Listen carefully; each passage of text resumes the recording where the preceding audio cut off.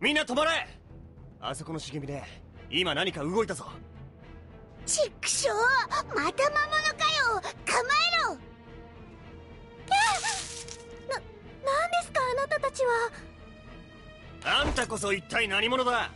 こんな薄暗い森の中で一体何をしていた。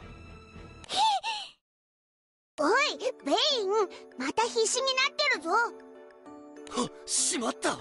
ついいつもの癖が。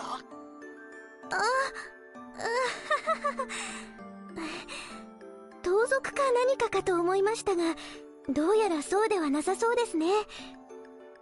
私はソフィアと言います。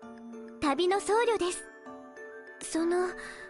王都を目指している途中に近道しようと横道に入ったら、すっかり道に迷ってしまって。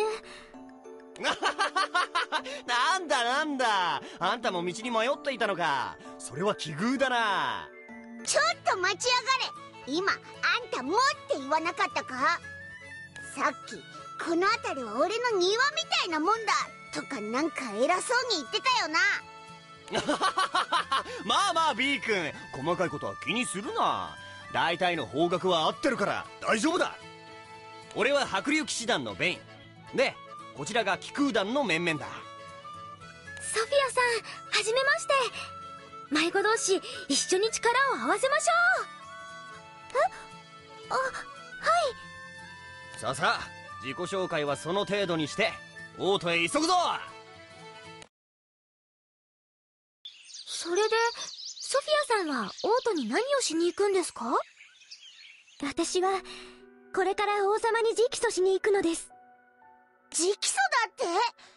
こりゃまた穏やかじゃねえな。私は今聖地巡礼の旅の途中で、この青少獣の加護により栄し国に立ち寄ったのですが、洞窟の谷の麓にあるルフルス村では突然収穫前の作物が枯れてしまったり、生まれたばかりの赤子や老人が次々に命を落としていく謎の奇病が蔓延しているのです。なんだと。俺が王都に仕えていた頃にはそんな話は聞いたことはないぞ。まあ俺は体が丈夫だったから縁がないっちゃないんだが。詳しいことはわからないのですが、この国で何か異常事態が起こっていることは間違いないです。